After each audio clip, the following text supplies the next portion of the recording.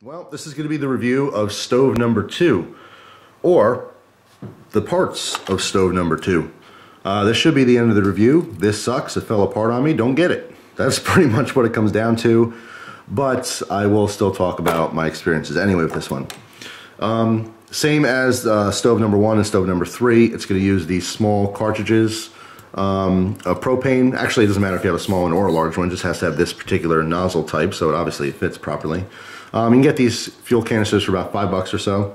I am going to weigh this for you real quick, assuming you did get this and yours didn't fall apart on you. You might want to know what it weighs. So just like the other reviews, I'm going to weigh them together to get a combined weight. I have to be thrifty here and put all the parts on, since it is in pieces, which is not good. Alright, so the stove itself weighs 3.7 ounces. And of course you want to add that to the fuel source, which without it is useless. And this weighs, I'm going to look around here, 9.64 ounces. Alright, so there you go. Now, my experiences with this, before I get into the obvious fact that it fell apart and it's a piece of crapola. The case, starting with the case, I don't like the case. Compared to the stove 1 and stove 3, they have this type of plastic case. It gives, it's flexible, it seals very nicely. This one is, you know, it's hard plastic. I think it's going to be very brittle. If you were to say, you know, drop this or there's an impact on it, I know it would crack and break horribly. Because this is broken and I don't need this anymore, I will demonstrate that for you, even by knuckle. Well, it's not exactly what I meant to do.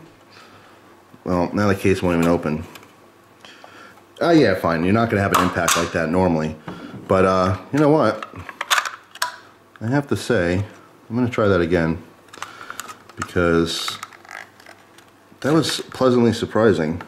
The way this plastic feels, I really thought that if you took a little bit of an impact, I mean hardly anything, that it would break and shatter into pieces and stuff. But to be honest, this is pretty darn flexible plastic. This could take kind of a beating. So pleasantly surprised there. Not that it matters, because this holds nothing, since I'm going to throw this stove out after the review. But let's try that again, just for craps and giggles. Alright, so there's our case. Probably shouldn't be using my hand, just in case, but here we go.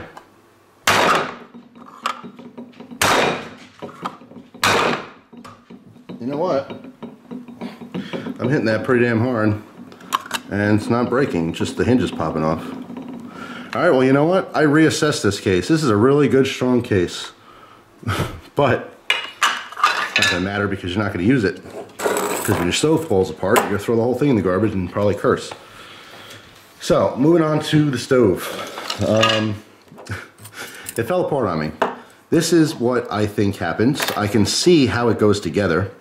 Here's the base. This is what attaches to the top of our can, just like so. Okay, and obviously this extends. This is going to be our adjustments. This goes in here, and actually a little circle right there, that little hole, that I'm assuming lined up right there, because it lines up perfectly, so it's a safe assumption. And then this hole right here for the igniter lines up as well. There's a larger one here to put the tip of the screwdriver through. So it should look like this. Let me get the hold. This is how the stove looks, okay? And it was grand and everything until either a pin or a, you know what, it has to be a screw, because the hole there leads me to believe they're giving you a larger space to put the tip of the screwdriver through. So there must have been a screw in here, but I guess it was loose. I was outside literally using this, doing the demo of boiling some water. And as I was unscrewing it, the whole thing went and it just fell apart in pieces. And I'm outside on my deck in the snow. So the tiny, tiny screw, whatever it is, it's gone forever. It's gone. So I could, I suppose, find a screw that fits this. Not going to bother. It's garbage. I wouldn't rely on it now. Plus, beyond that, even if it didn't fall apart, let's say you do get this one, you know, maybe you take the screw out on purpose, put some Loctite on there and make sure it's not going to happen to you. Fine. I don't like the stove design. There's definitely some pros and cons. Like I said, all these small pocket stoves, micro stoves, they're gonna have pros and cons. The pro to this one that I really liked is that the feet, there's only 3 instead of 4, but they're much larger. And also the pieces that extend here were also larger. Okay, so this gave you a nice, big, sturdy base. I like that a lot. What I did not like about this at all is that the jets, by design, these jets, they shoot out on like a 45-degree angle. So all of our flame is going like this, as opposed to the first stove that I did the review on. Our jet was straight up into whatever container that we're trying to warm up or heat, food, water, what have you. Okay, that was effective. All right, and in the review, you'll see how long it took to boil water in that one. This one took about 33% more time because of the fact that this jet was shooting outward.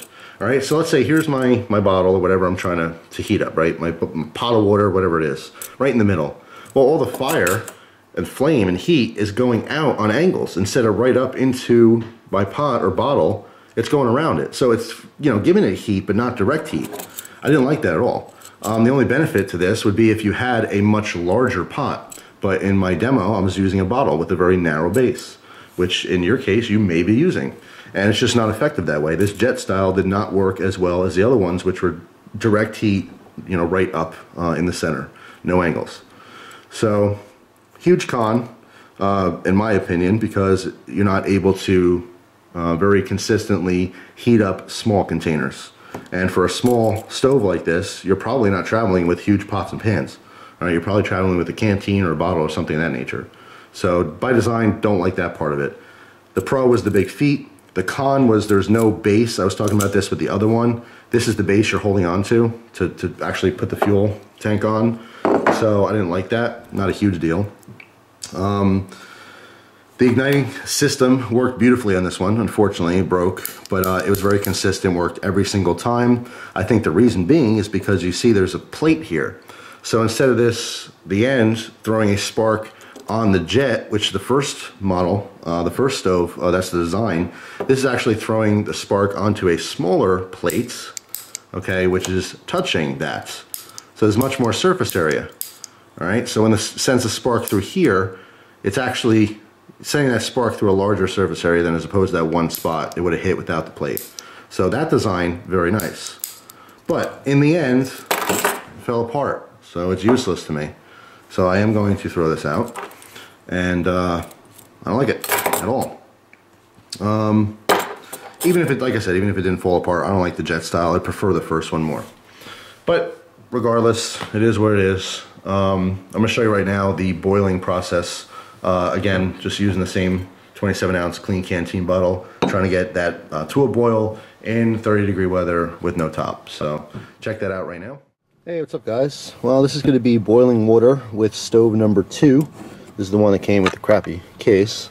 Waited about 40 minutes with fresh water, washed everything out. So this is now the temperature out here, 30 degrees outside. You can see it's not boiling or anything.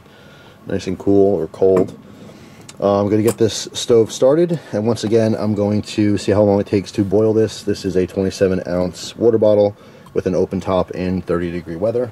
In case you didn't see the first one, here's my outside thermometer. So I'm just doing some testing, seeing how these perform in boiling some water. So let's get this one started.